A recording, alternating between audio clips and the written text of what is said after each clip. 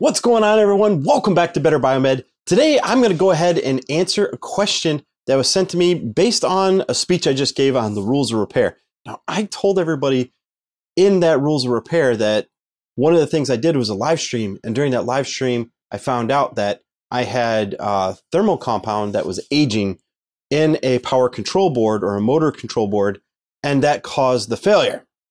So, just to get it clear, I've got several examples here of things very similar to that, and I'll go ahead and show you what I mean about refurbishing some of these boards so that they might last you another 5 to 10 years. Coming up next, right here on Better Biomed.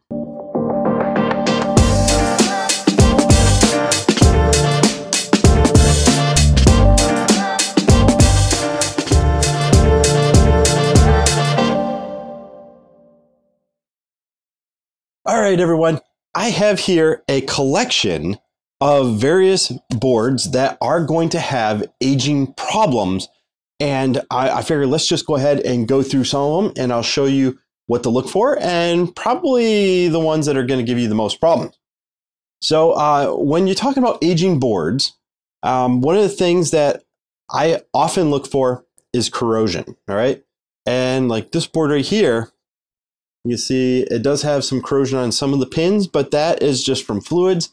And luckily, we can clean that up with some fancy 99% isopropyl alcohol. You can dip it right on there, clean it up with a nylon brush, and you'll be good to go. Now, in this particular board, a lot of the power management and a lot of the switching is done by these components over here. Now, these ones are, unlike some of these other boards, they're bonded. And bonded means that the tabs of all of these FETs over here are actually soldered to the board, and depending on the chip, some of your electrical signaling is going to be going through the tab. So it depends on the chip. But you can see here, they're all bonded, and that gives them one huge advantage, is that it uses the board as a heat sink. So you can see over here, we have a power regulator, and you can see the tab is clearly bonded to the board, and that uses the board as one of your heat sinks. And that makes it very easy and low maintenance because all boards do have some sort of thermal capacity. So this board here, there's not too much you can do. There's low maintenance on this because there's no thermal compound to worry about. And likely, if you ever do have a problem with any of these semiconductors, you can just desolder them, test them real quick, put a new one back on. But remember to solder the tab. And that means that you probably have to have a hot air station to get that tab nice and hot, because that's a lot of surface area and a lot of thermal mass to heat up. So you got to heat the whole thing up if you ever have to change any of these guys out. And that's going to take a hot air station. So anyway, guys, this is a Stryker control board for a hospital bed. And it does your power in. That's probably your master on relay. You've got a bunch of monitoring that's over here. Obviously, you got a bunch of option dip switches. Your outputs controlled over here by these little Omron relays. And then you have a lot of motor controllers and stuff over here. I do believe this is for the tilt, head up, head down. You know, a bunch of that feature is going to be over here. So you're going to have a bunch of motor drivers. But anyway, that's this board right here. Low maintenance. These boards are actually pretty well made. Let's get into a more common board. So this one right here is going to be a very typical power supply. And this is a power supply for a TV. And it's got a few things to look out for. So if this is an aging board, one of the things that you should be naturally looking for is a lot of your small filter capacitors, especially on the exit side of a power supply. And over here, these are all your low voltage filters. And the thing to look for is bulging and leaking caps, infamous for it. So if you want to extend the life of this board, they actually sell capacitor kits to change out all the capacitors that are on here, all the electrolytics. Just be mindful and take a photo before you take them out, because if you can tell, the polarity is going every which way. So if you ever remove an electrolytic capacitor, take a photo first. That way there you remember the polarity. You don't want to put them on backwards. But anyway, guys, this board also has a pretty big problem.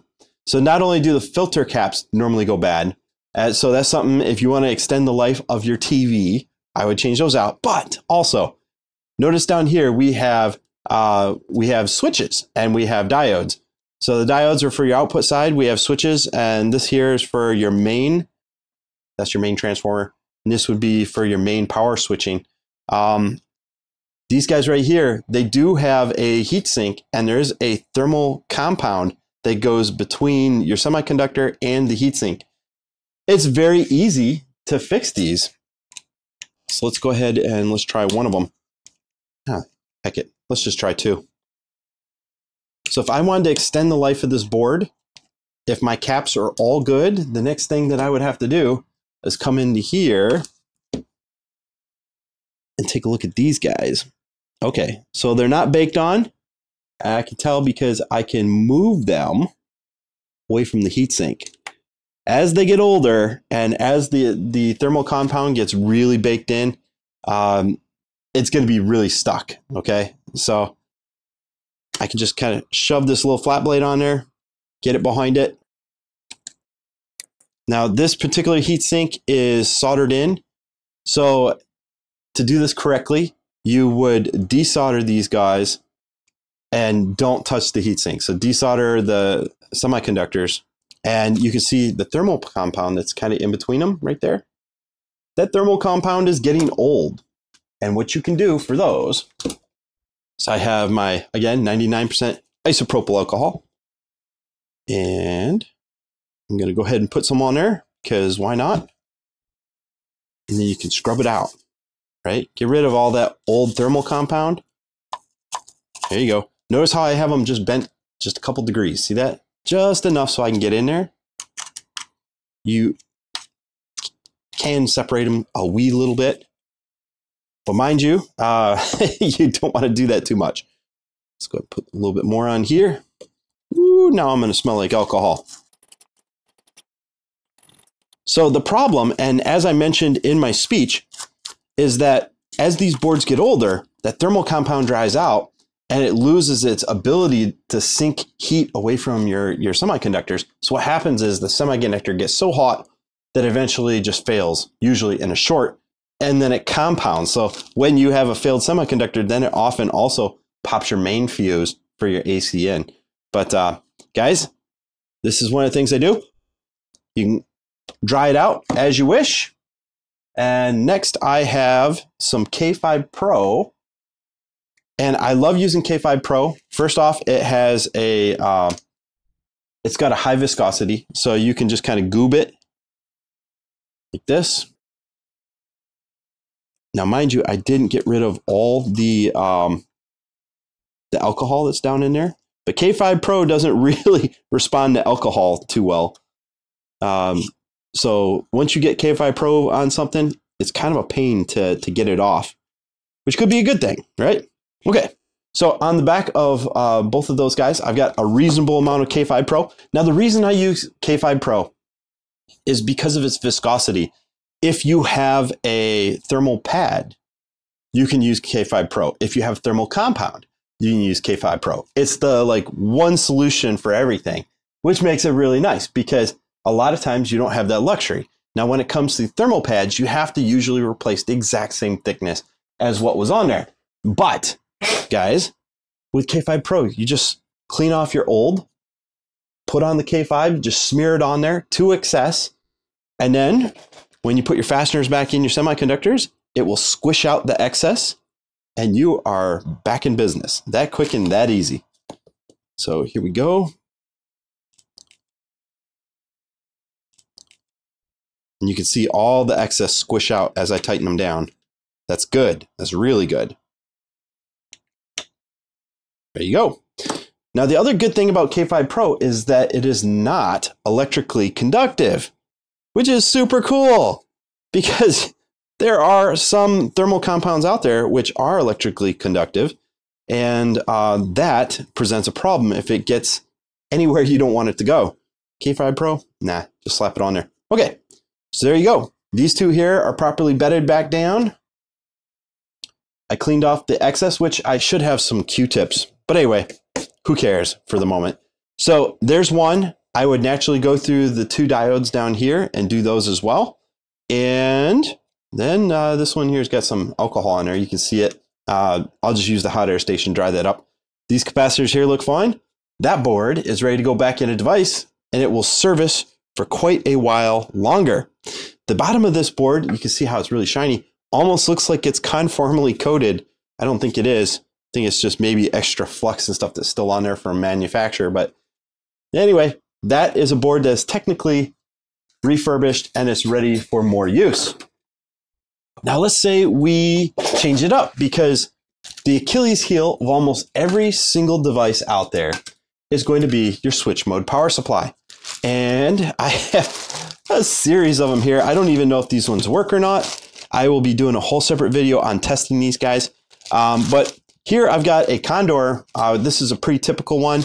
These ones here are atypical, which means that the heat sinks and stuff are not held down typically. It's kind of a pain in the butt. And maybe I'll do a whole other video showing you how to remove some of these heat sinks so you can get in and test some components. But anyway, here's several others. Now this one's also a good one, because the components are held on with clips. You see that? So I've got a clip over here. This is for my main switch, and these here are your rectifying diodes for your output power. If you ever are confused on what is your input side and what's your output side of a power supply, just remember that the fuses, which are over here, they're wrapped with heat shrink. You see two of them right there. So that is hot and neutral are fused on this particular board. And you have also redundant chokes and stuff like that. So this one here is a serviceable power supply, but I selected it out of the group because if you look in there, there is a bunch of shmoo on a lot of components, right? And that shmoo can be a pain in the butt to remove. So it's almost like a bedding compound, but if you use a little bit of heat, just a little, you can usually use a flat blade screwdriver and you can get in there and just chip that stuff right out. You got to get it to like 150 degrees and then you can just chip it out. It's very easy. But if you don't heat it up, it will probably break your components. Now, the reason that they use this stuff is because of vibration. And also it makes it very difficult to repair your own components. But over here, you can see, like, I have a rather large component. This is your bridge rectifier. And you see that they have some of that shmoo up on top of it there. And in doing so, it is bedded to the wall. You see that? So instead of just flopping around on vibration, now it is bedded and it's going to be stable.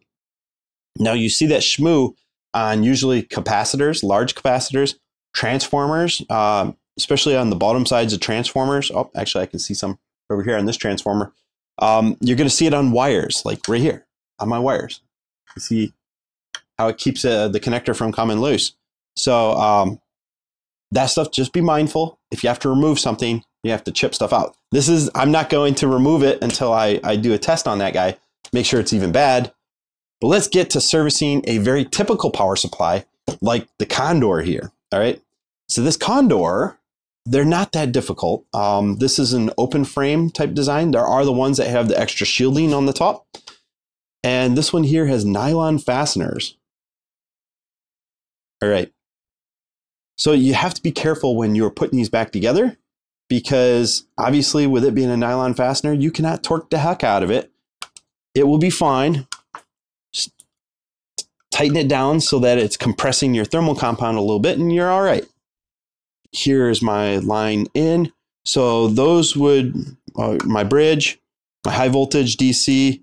So this here would be my high frequency switch, which then goes to the transformer. And then over here would be my rectifying diodes.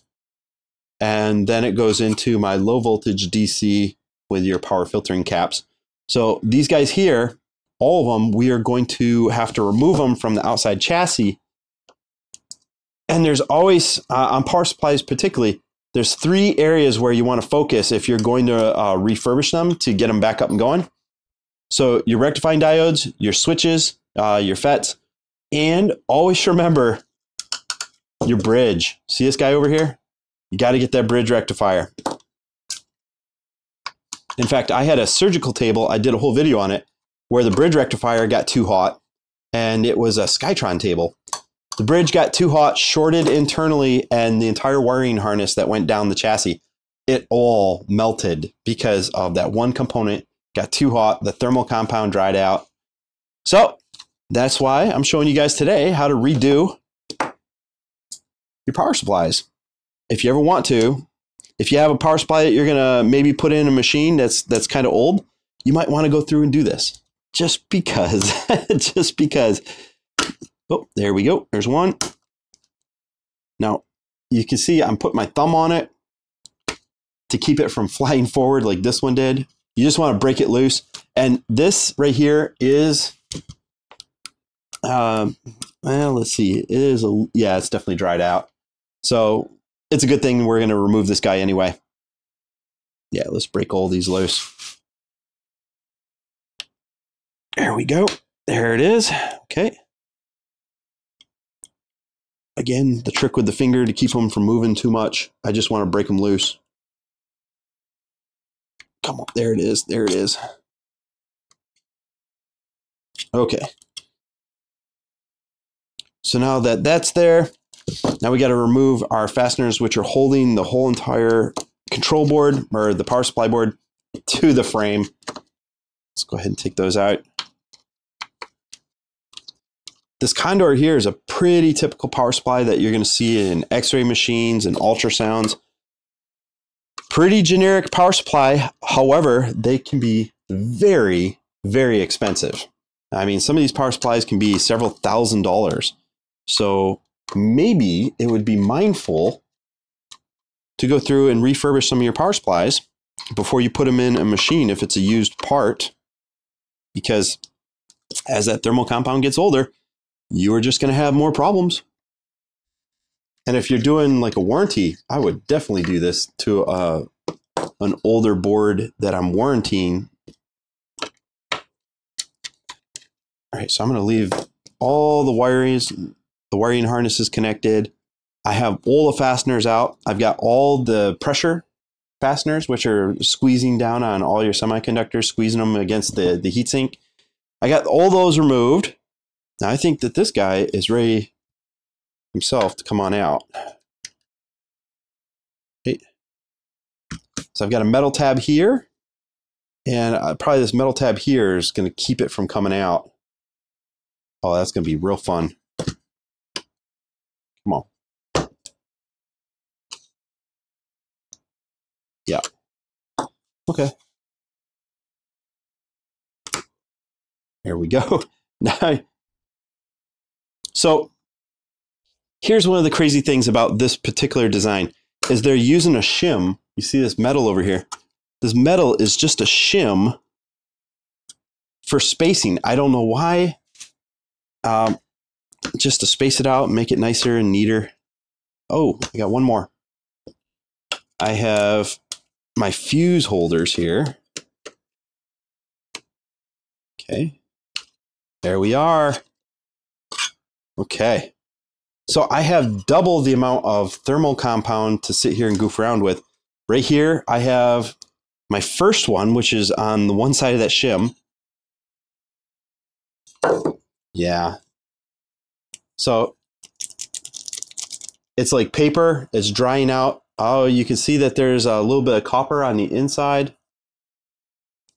But these will get really crispy as they get older. So there's one. There's two. Yeah, these guys are getting a little toasty.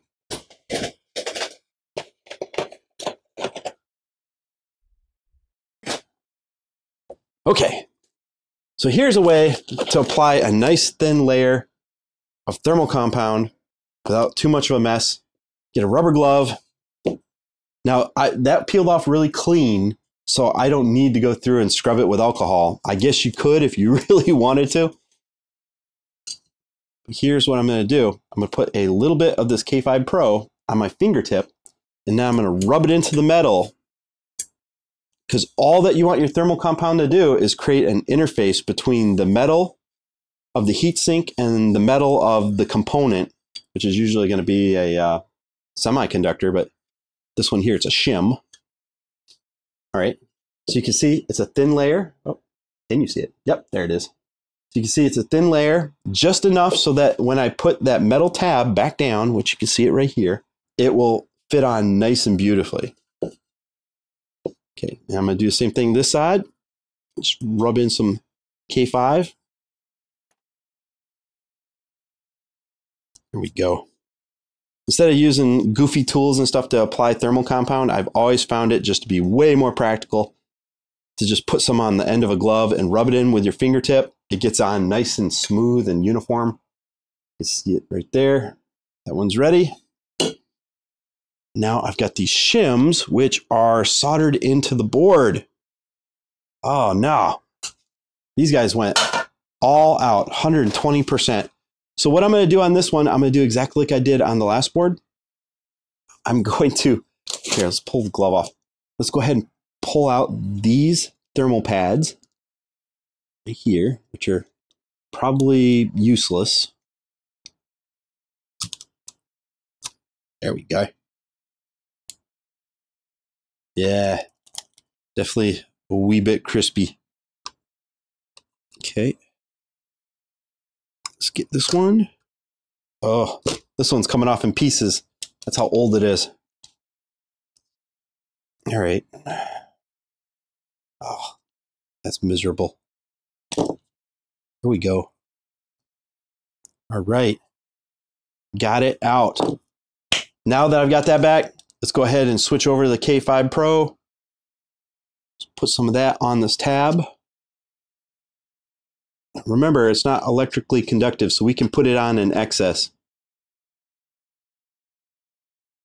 That will squish quite well. Yuck. All right, so there's that one. And now I've got these two on this side. Now I could desolder components and do it that way, but what a burden that would be just to put on some thermal compound. So I'm just using a miniature flat blade. Okay, so I'm going to go ahead and squish some of these down. Now on this particular board, there are some plastic spacers in here. You see that? So we got to be mindful that those guys stay in when I reassemble it. Let's push that back. Let's bring the chassis over, the frame. Let's drop her down. Oh, you know something? Check that. Right here. I'm going to carefully put it on sideways. I didn't put any thermal compound on my bridge rectifier. There we go. All right, guys. Now that I've got my bridge rectifier coated, now I'm going to go through and pull out this large, very dense thermal pad, which is extremely dry. And I don't know, you know, this one is probably still conducting heat, but I don't know how well. It starts to sound a little crispy. I don't know. I'm not going to chance it. I'd rather just go through and redo the whole thing. Okay, let's see. So it would be right here. Let's lower it down. Excellent. Okay, so now I'm going to put a couple of my fasteners diagonally across the board. That will make sure that there's no skew and that all the lugs line up. Notice I'm not tightening these fasteners down. I'm leaving them a little loose. That way there we can, you know, center the board as I tighten it down.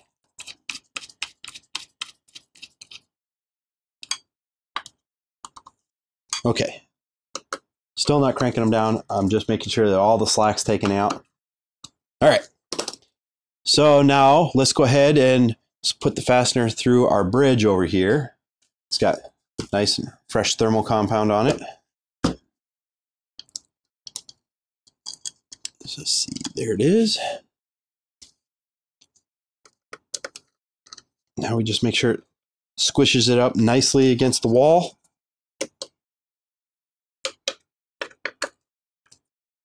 All right, there it is. So this one's down. Now we're ready to go ahead and secure some of these other ones. These ones had the nylon. So yay. You just got to be careful.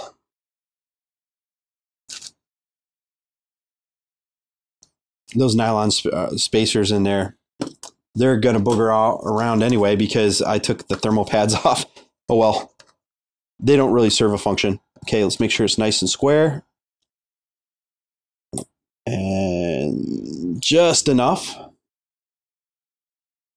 I can take my rag and clean up that extra thermal compound. There we go. So that one is fully seated. Let's go ahead and let's get this guy over here. Kind of a little bit of a balancing act to get this guy down in there. I find it's a wee bit easier to use these needle nose.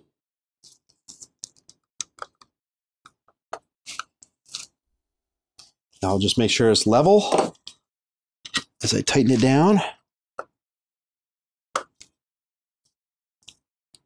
Nice. And I've got good amount of squish on all sides. Those guys right there. And all that I have to do now is finish putting the rest of these fasteners in, and this power supply is refurbished and it's ready to go. Now, this is a perfect opportunity to go through and check all your capacitors and stuff. Obviously, I've already done that. This guy looks beautiful. So I'm just going to go ahead and sink these last couple screws in, and it is done. All right, so now I'm going to work my way around the board and make sure that all these fasteners are tight, because the last thing that you want is a screw that is loose on a power supply. Ugh, a metal screw floating around on a power supply, not going to be good. Let's go ahead and do that. I start at the top and I'm working clockwise around the board. There we go. Last one. Check. This power supply is ready for service. Okay, guys.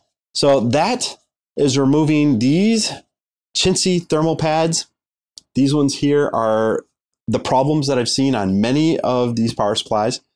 And the goal is, after about 5 or 6 years, you want to get rid of this and go back to something like this, the K5 Pro.